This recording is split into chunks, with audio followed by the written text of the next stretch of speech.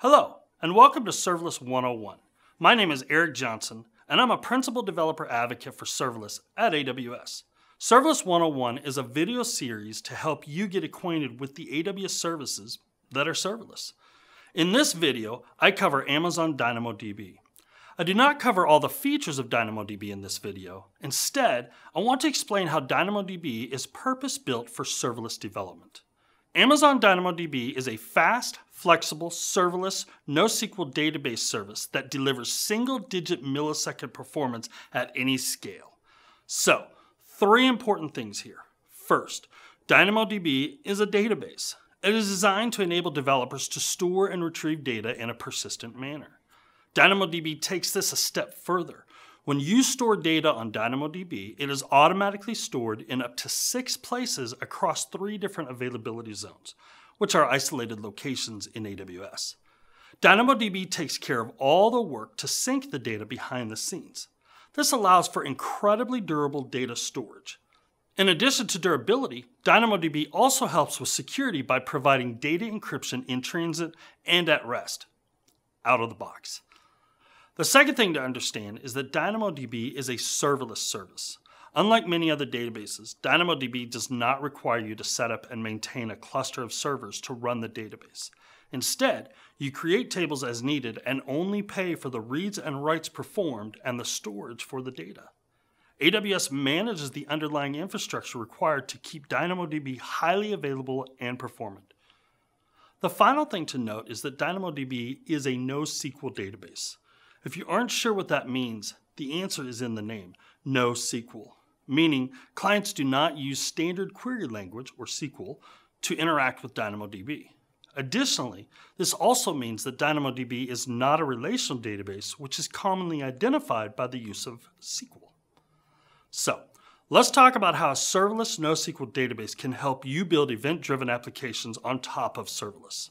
First of all, there's the data access methods. SQL-based relational databases require a driver in your code. That driver manages multiple shared connections to the database that are meant to be persistent. This works well when your business code runs on a server that is always up and running, even when you don't need it. With serverless, your business logic is run in an AWS Lambda function. Lambda functions are only active and paid for when you need them. Therefore, when the Lambda function is not in use, database connections are disconnected or left orphaned. It is possible to connect to a SQL server within a Lambda function, but there is the added overhead of reconnecting or repairing the connections. DynamoDB makes this much easier by providing an extremely low latency API endpoint to access the database. Using the language-specific SDK in your Lambda functions, you can quickly call DynamoDB via this API to update or retrieve data. This means that you no longer have to maintain database connections in your Lambda functions. DynamoDB also works well in event-driven applications because it can generate events when data is added, modified, or deleted from the database. As a developer, you can activate DynamoDB streams. The stream contains a record of each activity in the database. These events can be consumed by a Lambda function to apply business logic or trigger other processes within the application. This pattern is what I call the storage-first pattern. To learn more about this pattern and see how it adds stability to an application, follow the QR code on the screen. To give you an idea of the power of DynamoDB, here are just a few ways we use it internally. DynamoDB powers multiple high-traffic Amazon properties and systems, including Alexa, the Amazon.com sites, and all Amazon fulfillment centers.